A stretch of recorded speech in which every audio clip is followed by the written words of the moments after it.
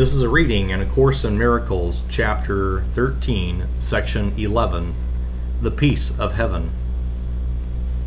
Forgetfulness and sleep and even death become the ego's best advice for dealing with the perceived and harsh intrusion of guilt on peace. Yet no one sees himself in conflict and ravaged by a cruel war unless he believes that both opponents in the war are real. Believing this, he must escape, for such a war would surely end his peace of mind and so destroy him.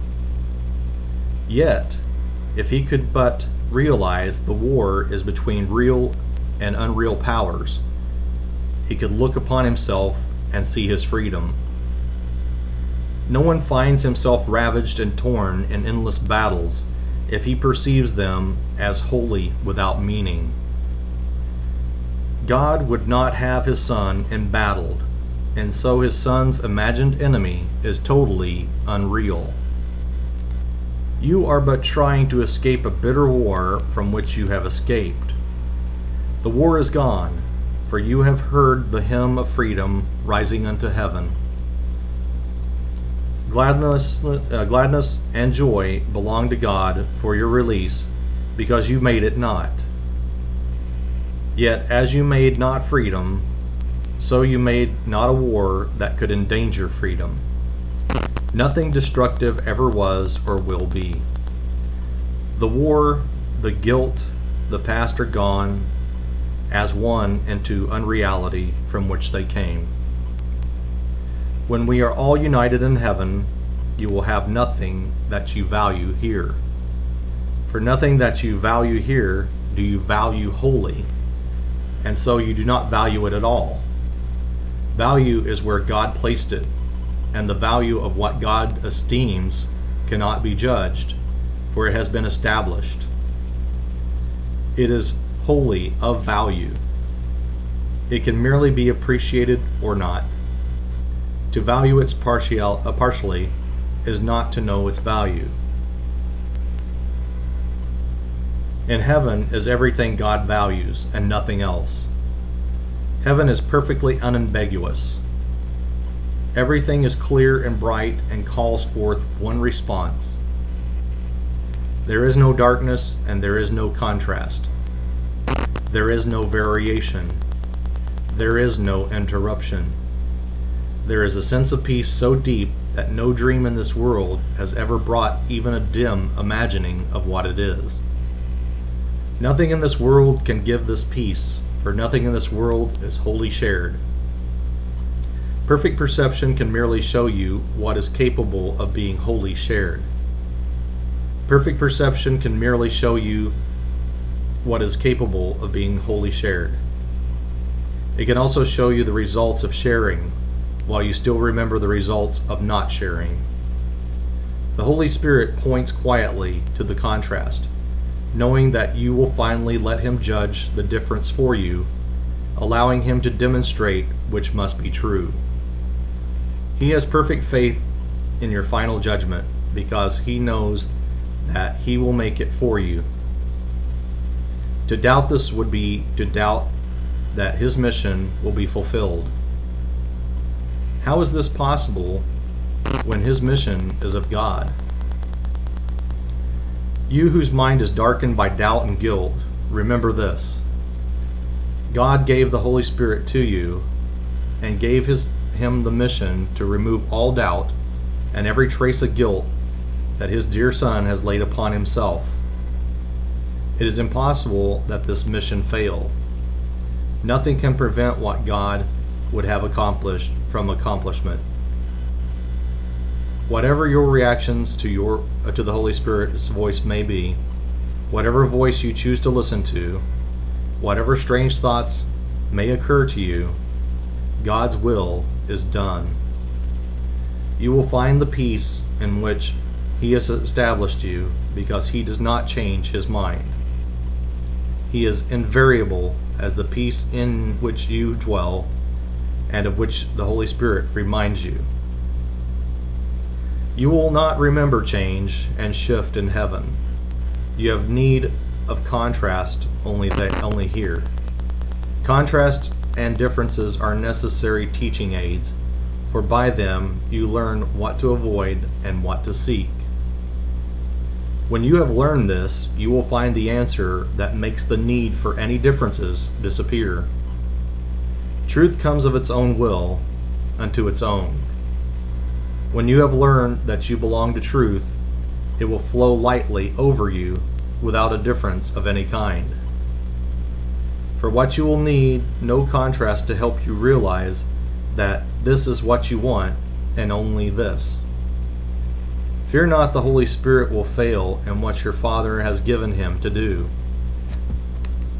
The will of God can fail in nothing. Have faith in only this one thing, and it will be sufficient. God wills you be in heaven, and nothing can keep him from it or it from you.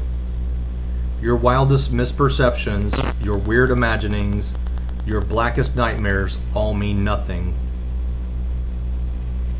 They will not prevail against the peace God wills for you. The Holy Spirit will restore your sanity, because insanity is not the will of God. If that suffices him, it is enough for you. You will not keep what God would have removed, because it breaks communication with you, with whom he would communicate. His voice will be heard. The communication link that God himself placed within you, joining your mind with his, cannot be broken. You may believe you want it broken, and this belief does interfere with a deep peace in which the sweet and constant communication God would share with you is known. Yet his channels of reaching out cannot be wholly closed and separated from him. Peace will be yours, because peace still flows to you from him, whose will is peace. You have it now. The Holy Spirit will teach you how to use it, and by extending it, to learn that it is in you. God willed you heaven, and will always will you nothing else. The Holy Spirit knows only of his will.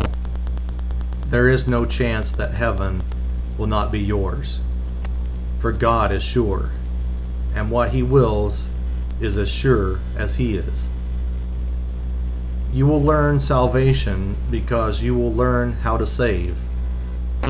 It will not be possible to exempt yourself from what the Holy Spirit wants to teach you. Salvation is as sure as God. His certainty suffices. Learn that even the darkest nightmare that disturbs the mind of God's sleeping Son holds no power over him. He will learn the lesson of awaking. God watches over him, and light surrounds him. Can God's Son lose himself in dreams when God has placed within him the glad call to waken and be glad? He cannot separate himself from what is in him. His sleep will not withstand the call to awake. The mission of redemption will be fulfilled as surely as the creation will remain unchanged throughout eternity. You do not have to know what heaven is. You do not have to know that heaven is yours to make it so. It is so. Yet to know it, the will of God must be accepted as your will. The Holy Spirit will undo for you everything you have learned that teaches that what is not true must be reconciled with truth. This is the reconciliation the ego would substitute for your reconciliation to sanity and to peace. The Holy Spirit has a very different kind of reconciliation in his mind for you, and one he will affect as surely as the ego will not affect what it attempts. Failure is of the ego, not of God. From him you cannot wander, and there is no possibility that the plan the Holy Spirit offers to everyone for the salvation of everyone will not be perfectly accomplished. You will be released, and you will not remember anything you made that was not created for you and by you in return. For how can you remember what was never true, or not remember what has always been? In this, it is this reconciliation with truth, and only truth, in which the peace of heaven lies. That is the end of the reading of A Course in Miracles, Chapter 13, Section 11.